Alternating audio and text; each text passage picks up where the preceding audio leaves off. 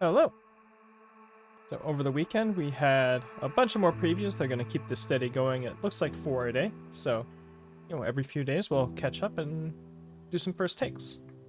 So yeah, this time we got the remainder of the character mini support kits, as well as 4 action cards that are going to be the set. Probably, maybe not the only 4. We'll see when we get the next card number, I guess. We'll see how many assets there are, pretty much. Yeah, so first things first, we have some Sato support. We have Brutish Swagger.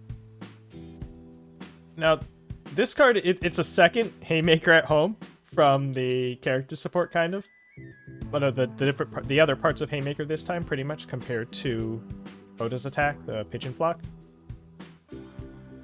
And this is a little interesting. Because that top enhance, the draw card, it has to be the only one in your card pool. It's a little hard to play 2 copies of this in a turn. I mean, you can. You'll still get the stun 2 on the second enhance if that's live.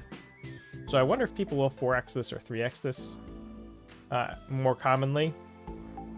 But yeah, pretty much it's pretty simple. If you can find that 1 extra card, if your character has a draw 1 card on their face, or maybe you're a fire deck and you're packing the full 4x's of like latent skill and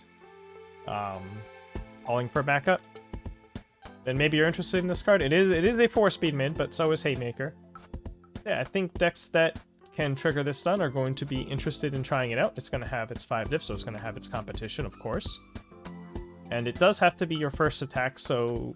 Well, it only has to be your first attack to draw the card. You are perfectly allowed to sort of debate your opponent into thinking you don't have these by playing other things first, and then just later on... Oh, here it is, right? If you're drawing the 2 cards elsewhere through latent skill or whatever. Fury is an interesting keyword. These symbols, at least Earth and Fire, have a bunch of Fury lines. So yeah, I think this is certainly going to see some play. I don't know if it's going to be hyper common. It's kind of going to depend on if a deck that's running this gets hyper popular. But yeah, we can give that a nice 3. Talented Baker. So free speed spam, free spammable speed is good. Sort of obviously on a 2 diff, we have a couple like things like ambush tactics that are a little more conditional than this. The nice thing about this one is that it doesn't depend on anything your opponent's doing. It's just always on. That said, Nervous Habit hasn't seen a ton of play. Granted, that some of that's on its symbols, right, due to what symbols it has.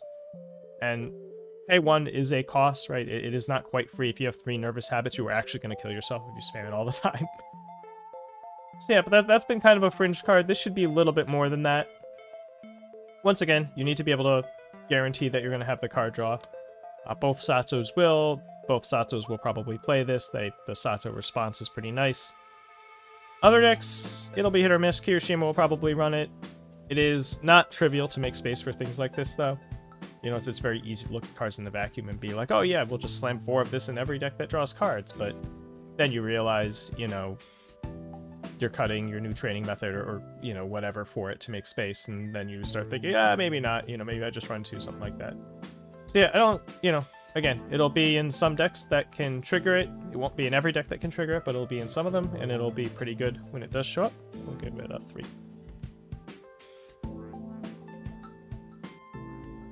Black Hole Void is a card I am a little more down on.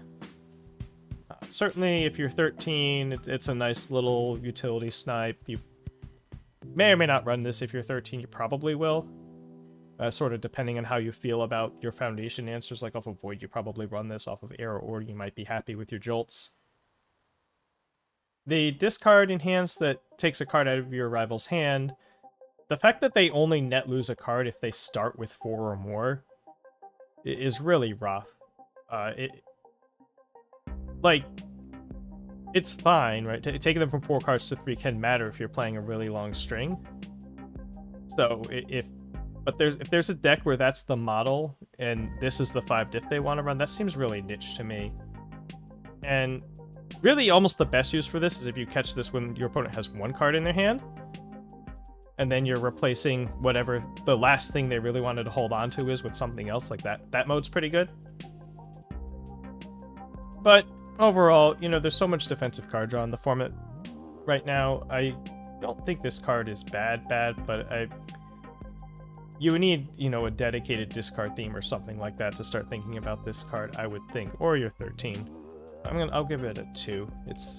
It's not quite a coaster. It'll probably show up in something at some point, but it won't be a huge player. Can't escape me.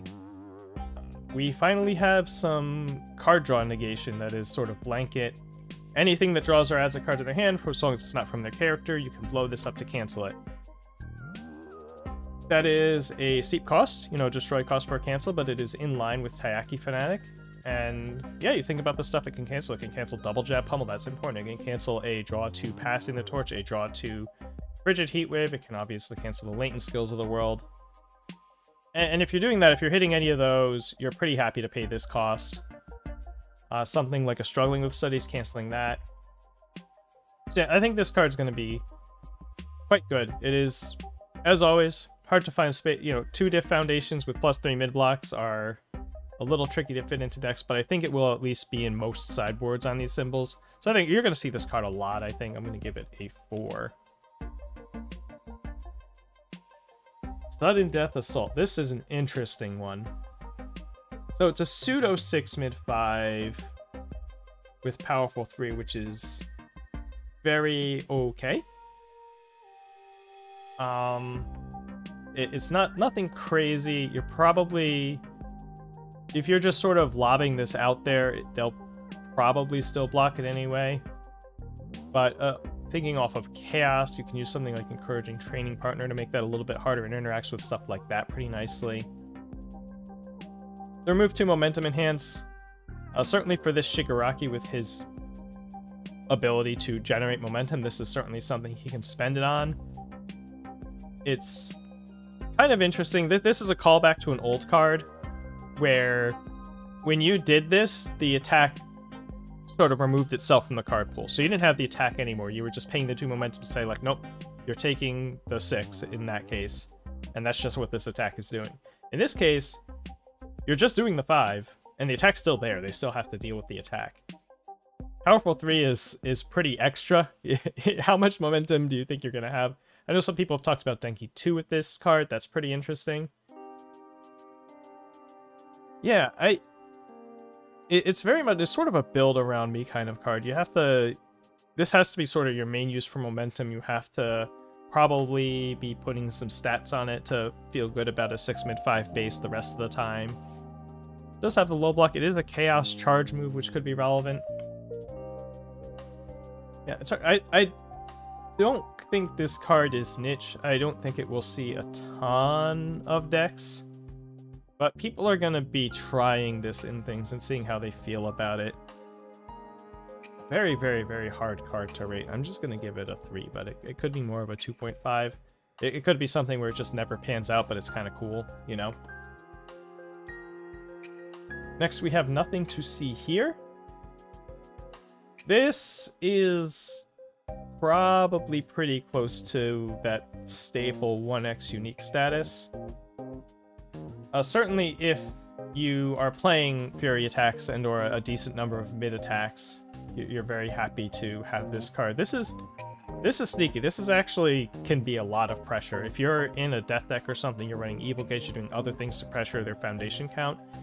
Having to deal with this on top, where if they block, they're also going to destroy foundations, and you Evil Gaze your last attack and you Shigaraki them last turn or something, if you Shigaraki 1 dot, or it's a Merciless Rush, you can actually really pressure someone's foundation count if you get this up and going and get the steady pressure on.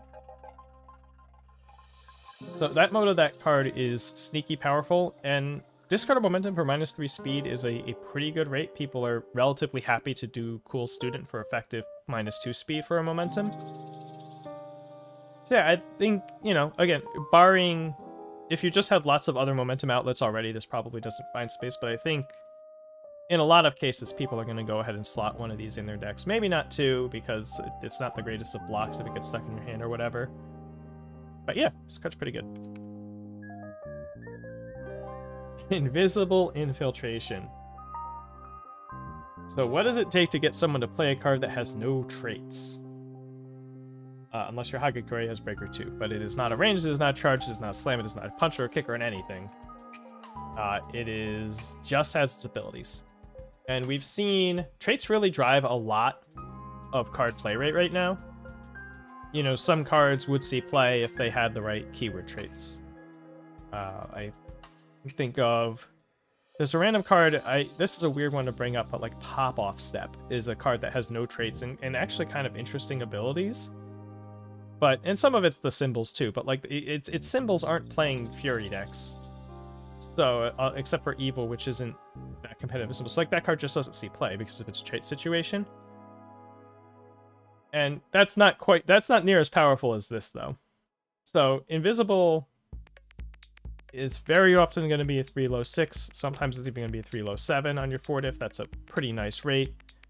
And it has the hardened lineup thing going on, basically, where you get to refresh one of your foundations, functionally ready it. You might even be able to unflip something in the process. So I think pretty much any deck that's on the kind of a good stuff mode that doesn't need traits is going to be strongly considering this card.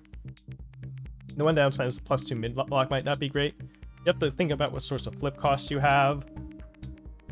But if you don't need anything else in particular, this probably goes right in. I think certainly early on we're going to see a lot of this, and then we'll see whether or not it filters out of decks over time, but I'm going to give this a 4. This card seems real good. Cheerleader, we saw this in the regional promo form. Again, I forget what the heck number I gave it back then. Yeah, the tricky part about this responsibility is that because it has that momentum cost, it doesn't really help you defend against a turn 2 string, but after that, it's pretty good.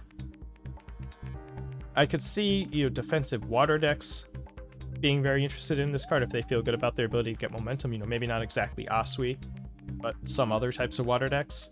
Even something like the Water Ojiros, right? You're doing these aggro turns and you want to have some kind of shield up. Being able to flash something is pretty good. The Hagakure first form makes lots of sense now. It will help that character say, no, you don't just get to sit at 7. I'll put you at 8 right now.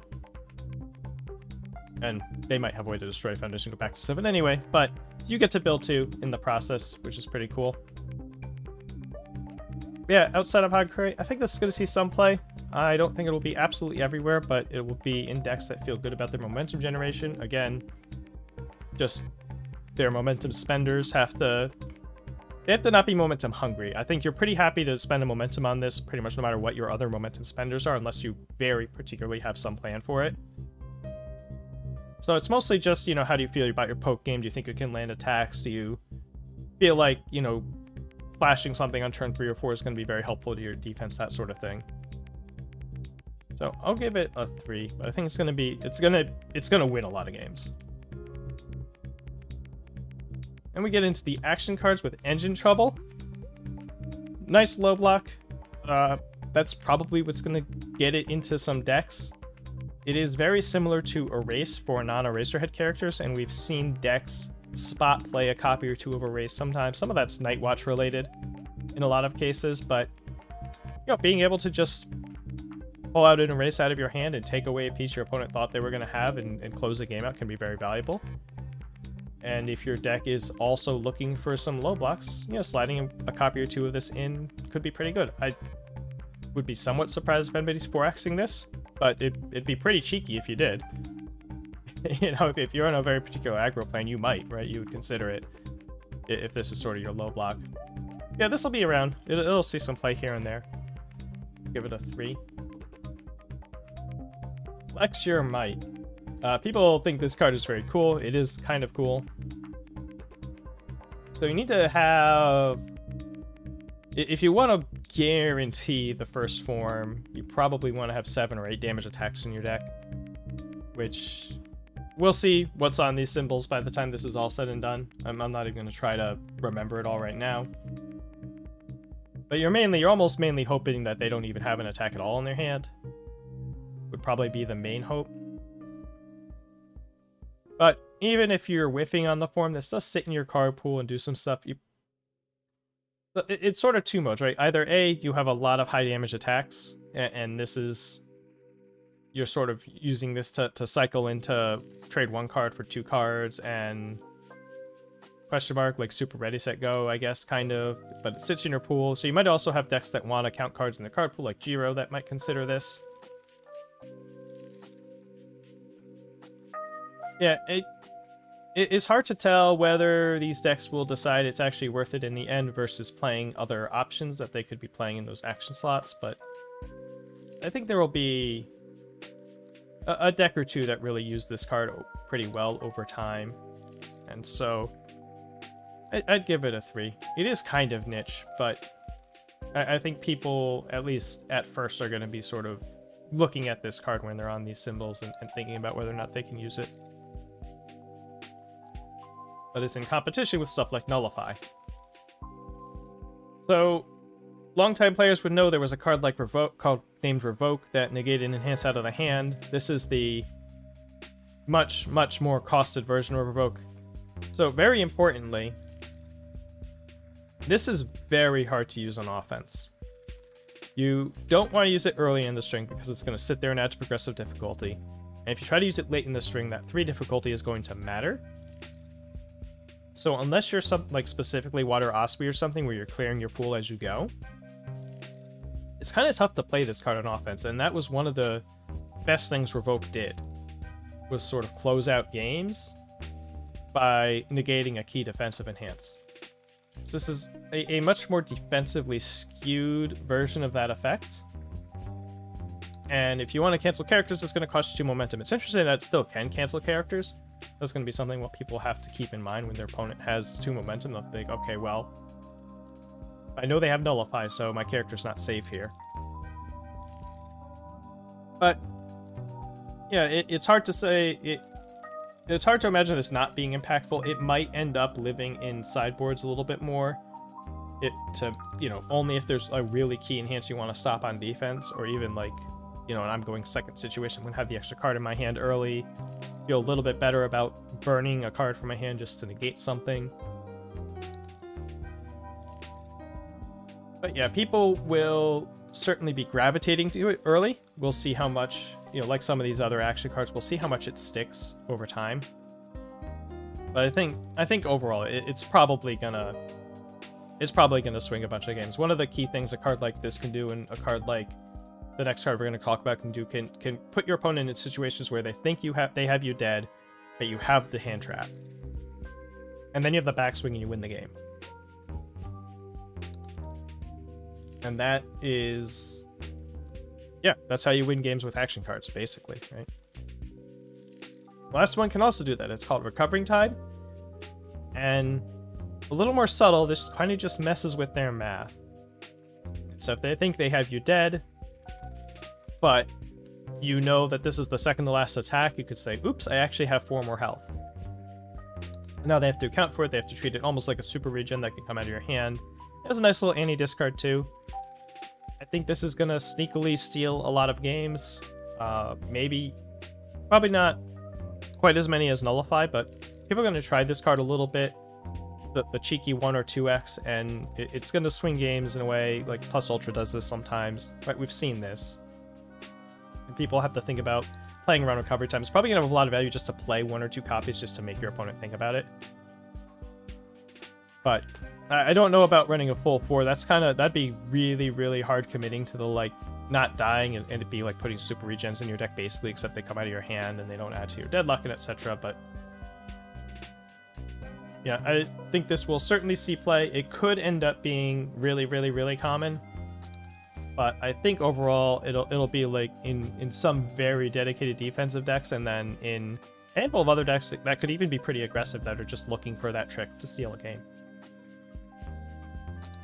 And yeah, that'll do it for these 12 latest cards. Overall, pretty good batch of cards. I think the only one that's kind of a dud is the Black Hole Void here. I don't see that getting a whole lot of traction, but the rest of them all at least interesting. Probably going to have some homes, probably going to be pretty good when they have some homes. I think Infiltration and Nullify will probably have the biggest impact overall. Yeah, let me know what you think. Let me know what your favorite card is out of these. I'm sure a lot of people are looking forward to Lecture Might, Nullify, some of the other action cards especially. A lot of people excited about Infiltration. But yeah, see you next time. Have a good night.